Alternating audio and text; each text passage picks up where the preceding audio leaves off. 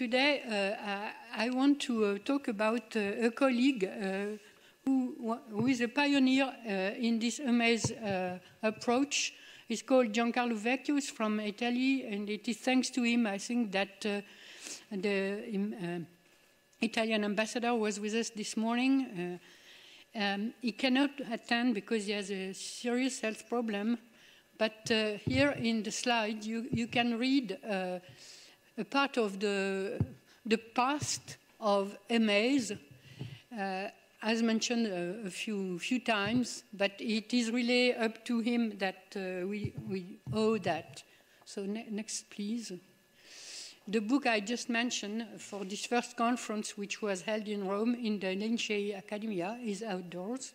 There is a book here. Next one. Then Giancarlo Vecchio mentioned about the second conference, because this AEMASE concept is very important, that there is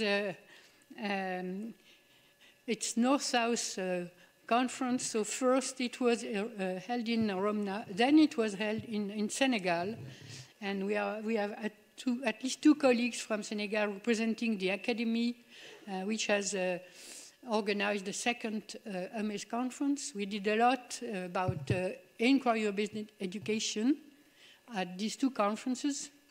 Next one. He mentioned how many countries were represented. I am happy to tell you that we are 26 countries represented here.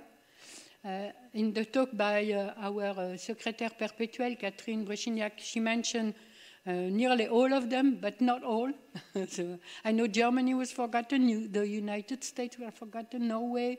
So we are 26 countries, and I'm very happy to tell you that. Next one. This is to show that the steering committee made a lot of work to prepare the CESAME proposal that will now be explained by my dear colleague over there on the right side. And Giancarlo Vecchio, I was mentioning, is on the right of this. I think it's all.